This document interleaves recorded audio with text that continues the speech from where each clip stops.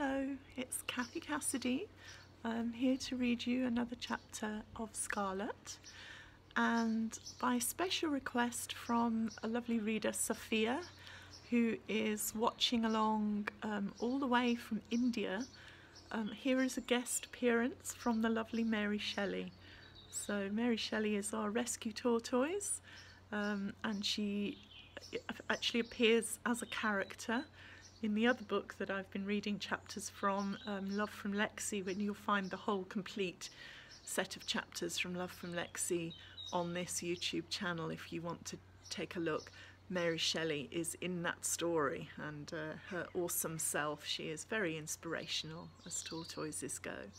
And Mary would like to say hello to everybody watching, and especially to Jam, who was once her owner, and also to lovely Catkin in Cornwall, who she misses loads all of the time. Yeah.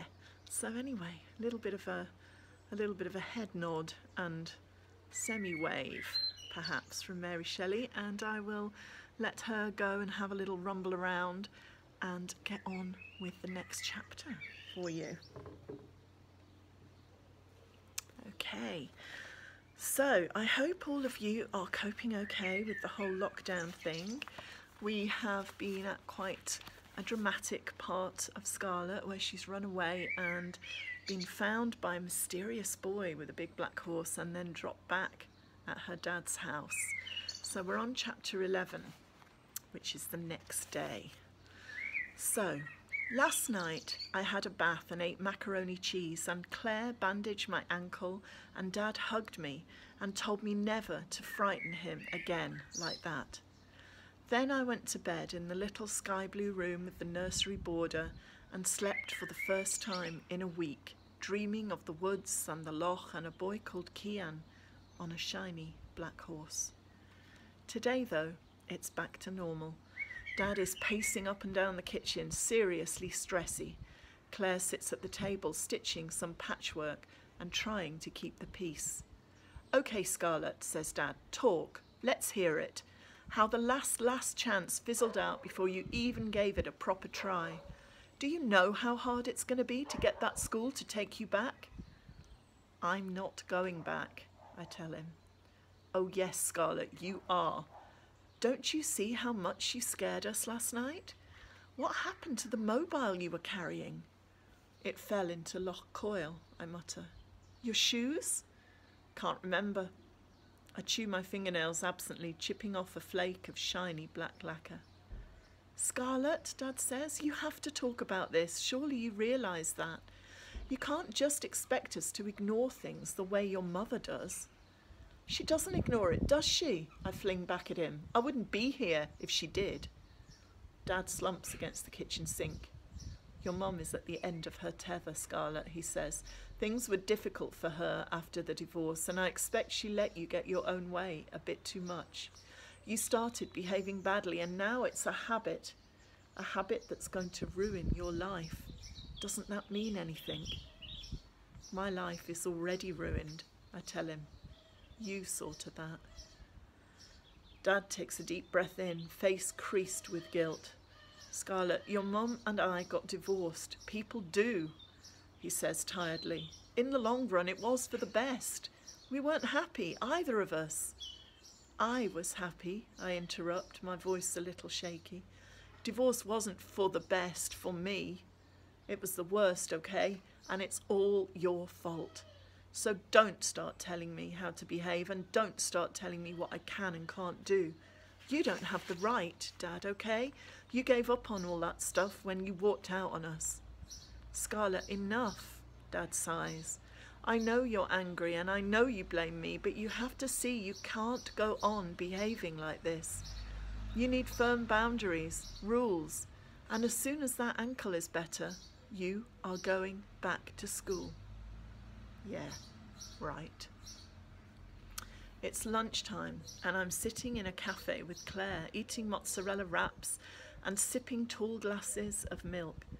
We're in Castle Bar, almost an hour's drive from the cottage, because in this crazy middle of nowhere place, that's how far you have to go to get to a proper hospital. I've had my ankle x-rayed and been told there's nothing broken, and I am a very lucky girl because wedge heels with ribbon ties are the deadliest form of footwear ever invented. Maybe. The new flat Velcro strap sandals Claire just bought me in a hiking shop down the street have got to be the ugliest, that's for sure. Sadly, there wasn't a whole lot of choice. I needed something that would fit over my hospital bandage, end of story. Good food, Claire says, polishing off her wrap and hoovering up what's left of the salad and crisps. Shall we have pudding? Your dad won't be expecting us back for ages. The waitress wanders over and Claire orders strawberries and cream while I opt for chocolate cake. I'm mad about strawberries with this pregnancy, Claire says. It's a real craving. I roll my eyes and start fiddling with the menu because I really don't want to hear about Claire's pregnancy. It's the final betrayal. Proof that Dad has moved on. He's got everything he wants now. A country cottage, a stay-at-home wife, a cute little girl with her hair in bunches, and a new baby on the way. Then guess what? I turn up on the doorstep like a redirected parcel, and everything goes sour. Claire takes the menu out of my hands. This must be hard for you, she says. I can see you might be feeling angry. Please give us a chance, though. We really want this to work. And I really don't. What actually happened at school, Scarlett? What made you lose the plot? I blink. It's such a simple question, really, but one that Dad never thought of asking. I take a bite of chocolate cake, but it's too dry, too rich. It sticks in my throat, along with Claire's question. Dad enrolled me as Scarlett Flynn, I say at last. I'm not Scarlett Flynn anymore, okay? Okay, Claire says. You can be Scarlett Murray. That's fine. I'm not Scarlett Murray either, just Scarlett. Claire nods her head, frowning slightly. Just Scarlett, okay. The ache in the pit of my stomach is back, and that choking feeling in my throat. I don't feel well, I say to Claire. I haven't for a while. I felt bad on Thursday at school, and it just got worse and worse as the day went on. Claire narrows her eyes. Okay, so you were feeling what? Sick? Headachy? Feverish? I nod because I felt all of those things, and that was just the start. It got worse when Miss Madden started up with that Irish stuff, I explain. I had sort of an ache here. I press a fist against my chest, and here in my throat. I could hardly speak. My heart was thumping too. Do you think it could be serious? Could be a panic attack. Claire bites her lip. What were you doing in Irish? What was the work? Some worksheet, I mumble. Was there a theme? The family, I whisper. She puts an arm around me, and I want nothing more than to burrow into her soft, warm body and cry until the hurt goes away. I can't, though, because if I did that, there would be no going back. Instead, I shake her arm off my shoulder roughly. Don't, I growl. Just don't, okay? I feel the anger rising like a tidal wave, flooding my body and making my hands shake. I slam out of the cafe, and even though I'm limping a little, I'm halfway down the street before Claire catches up with me. She grabs onto my sleeve, pulls me round to face her. Scarlett, she says. Scarlett, it's okay. I shake her off, but she grabs me again, hanging on this time. Count to 10, she says softly. Then take some nice, steady yoga breaths and let the anger go. Leave me alone, I scream, and the cry seems to split the air around us. Leave me alone, I repeat, my voice no more than a whisper now. I can't, Claire says calmly. I won't, Scarlett. I'm here, okay? I don't want you, I choke out. I know that, and I'm sorry, Claire says, but I'm here, all the same. I turn my head away and fight to keep back the tears because I don't want her sympathy and I don't want her help.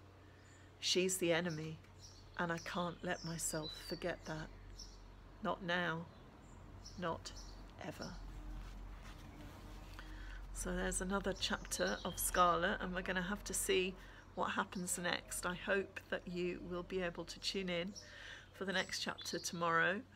Meanwhile, I love thinking about where you all are when you're listening. I think of Ali dancing around her kitchen or sitting outside next to her blue shed.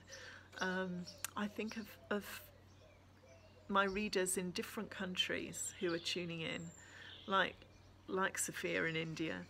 And I think of friends all around the UK who I know are listening at different times of the day. And it really makes me happy, and it makes me feel a lot less alone in the lockdown.